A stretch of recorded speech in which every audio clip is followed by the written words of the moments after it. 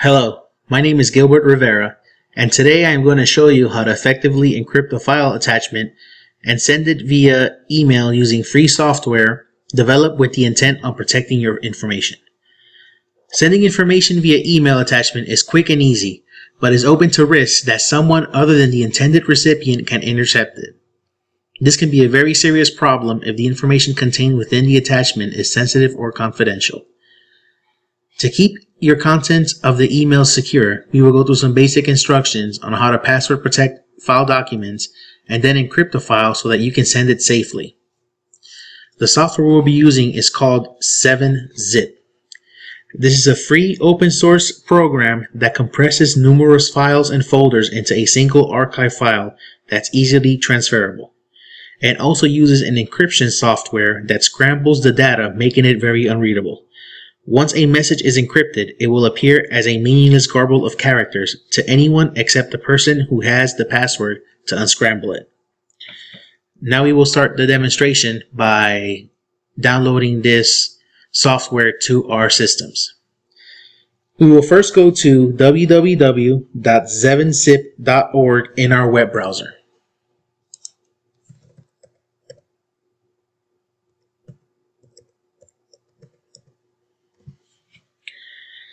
On the home page, click on the top download link for the latest versions of 7-Zip. Once you find the version for your workstation, just click and it will ask you to save the program file. So we will click on Save File and we will save it on our desktop to have quick access. Once the data has downloaded, go back to our desktop and click on the file. This yellow information bar is a security measure which occurs when any software tries to install itself onto your computer. It requests information that you want to download, so to confirm, just click yes and it will start to download.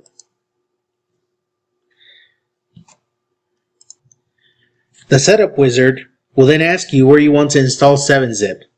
As a default, it will have chosen your C drive.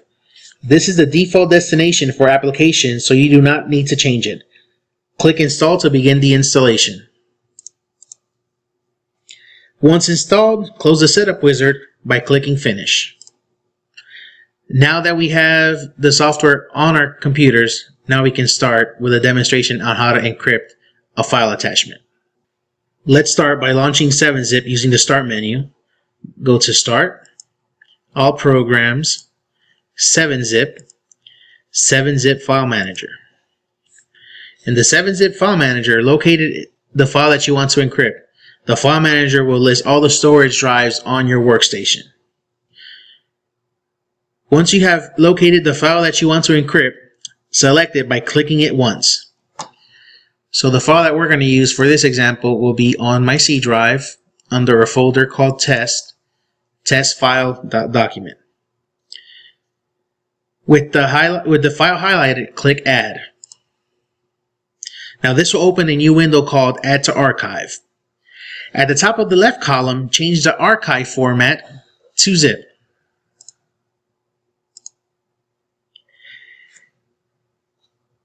At the bottom right column, check that the encryption method says AES256.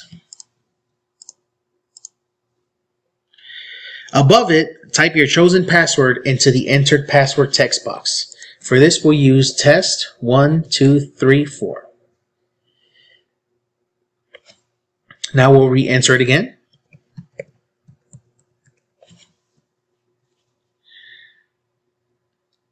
Now we'll click OK to close the Add to Archive window. Back in the File Manager, you can see the encrypted and zipped file. You can identify it by its icon, which is of a folder with a zip through it. You can now send files as an email attachment, but remember not to include the password in the same file. So now we're ready to send our file attachment. So we'll go to open our emails. This is my email here.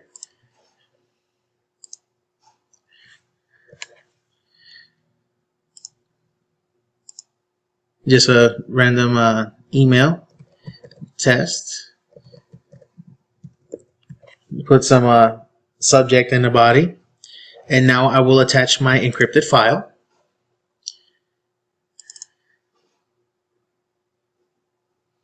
And I will send the email. Now, one thing that's very important as a best security practice is do not send the password to the same recipient in the same email. So for in this case, I will send an additional email.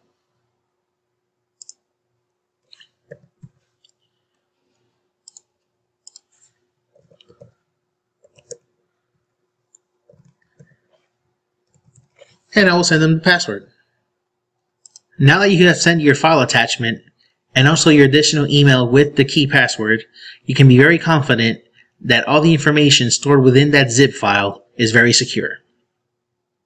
Now, I want to show you a quick demonstration on how to open an encrypted file using 7-zip. It is actually easy, just like if you were zipping a file. We'd have to open the 7-zip again. The Start, All Programs, 7-zip, 7-zip File Manager. And let's say it'll start from the beginning where you have to locate the file that you would like to unzip. So we're basically going to unencrypt the same file that we encrypted earlier, the test file. So we'll go to C drive, test, zip file. Double click. Now it's going to show the contents that are in the zip file. So we want to unencrypt this document, so we'll click twice. And it's going to ask us to enter a password. So we will enter our password. As you can see, I have the show password, so it can show the same password that we decided for the file earlier. Click OK, and the file will open. Easy and simple. Now, a couple of best practices when practicing this method and using it in your day-by-day. Just make sure that passwords are hard to guess, between 6 to 12 characters in length, and at least one capital letter and one symbol. Do not use words that appear in a dictionary. Never send out passwords in the same email as the encrypted files. Always confirm the identity of the recipient before releasing the passwords. And inform recipients of passwords either face-to-face, by telephone, or in a separate email. These security practices will help ensure the integrity and that this email with the file attachment that you're sending goes to the actual person that is intended to. Thank you very much, and I hope that this video helps, and thanks for stopping by.